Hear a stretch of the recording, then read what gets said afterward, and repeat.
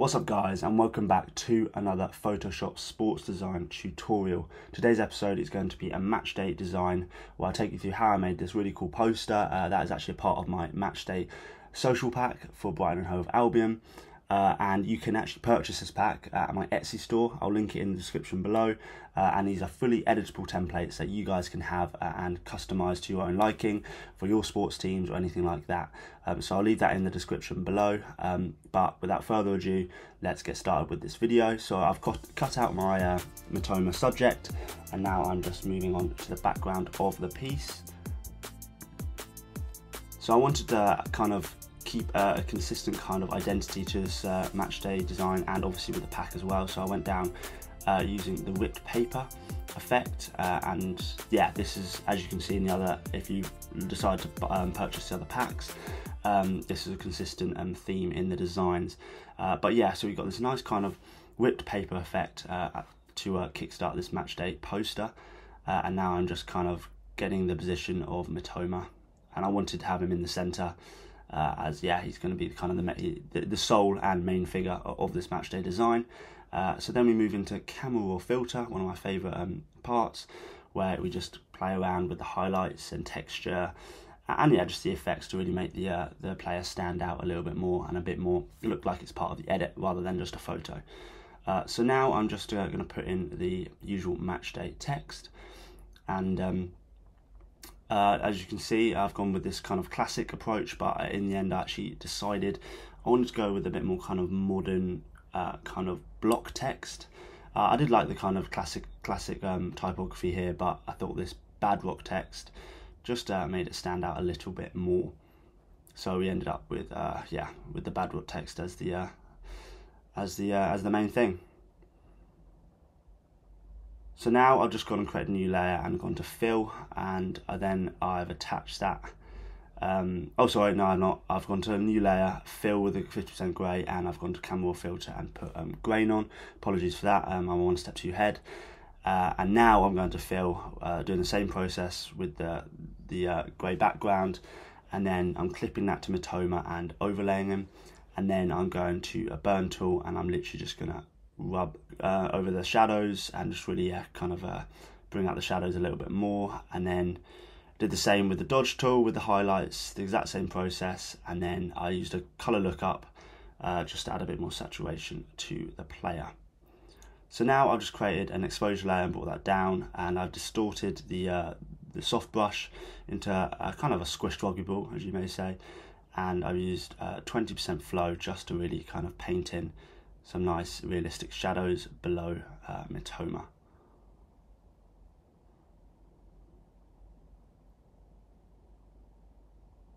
And here I was just taking my time with this, as I really want to try and make it look as realistic and clean as possible.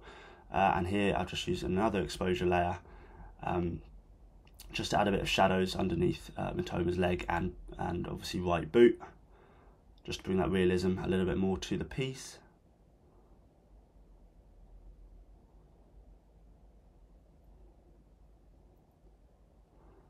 So now onto the logos. Obviously it's a matchday post, so we need to have the logos of the teams that are playing.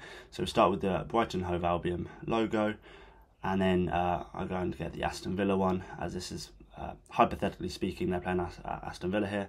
This isn't based off an actual game. And yeah, just done the same thing there, just with a colour overlay, just to yeah, keep them blue and match the blue background of the matchday design so far. And then we're going to move on to the text on the other side, where I'll have the Amex Stadium, obviously the location where the game is going to be played, and just some other details here, such as the time as well. And for this text, I've used a nice Made Tommy typography. I really like this typography. It's just very kind of professional, and it's yeah, kind of like a sans serif kind of type. But yeah, I use this for a lot of my posters, as I think it's quite a nice difference to obviously have the bedrock text as the match day, and then for the more professional text, which is obviously the details, you have in yeah, kind of a bit more professional typography.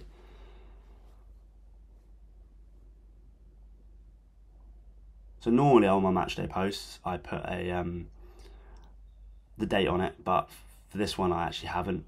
I just used this nice little divider here just to separate the text. So just a little addition I thought looked quite nice. But yeah, I mean, yeah, normally I would put a date in it, but in this instance I've just done the stadium and the time. And here I'm just adding to kind of the details now, just little details of the Matchday poster, just some kind of shapes to, yeah, just bring a bit more personality to the piece.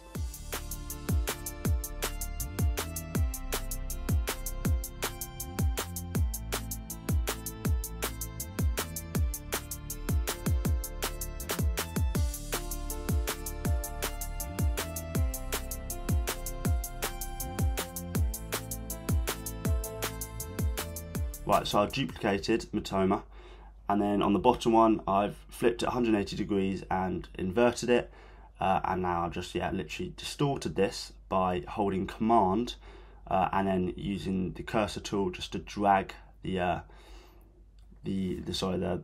layer and distort it, and that again is holding Command and using the cursor tool on the edge of the selection just to drag it and put it into the position that you want.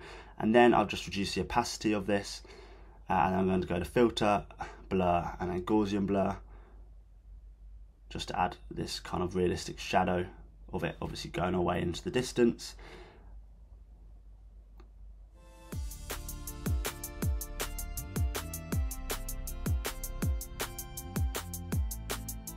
And here I'm just experimenting again with a few kind of extra bits, but then I just get the mask and use a nice soft brush just to fade out the end of the shadow.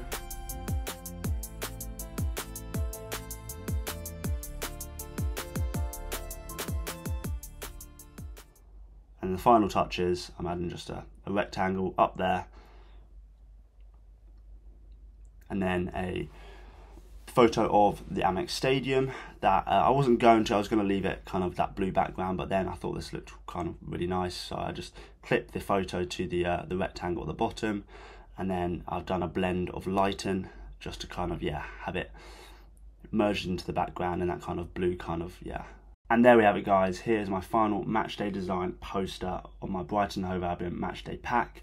If you guys would like to purchase the pack, no pressure at all, but it's in the link in my description at the moment, and it'll take you to the Etsy store where you can get the pack, fully customizable templates, and you can use it for your social medias and how you desire. So if you guys want to do it, hit that link. But until next time, guys, I hope you enjoyed the video, and stay tuned for many more coming your way. That is Game Changer Design.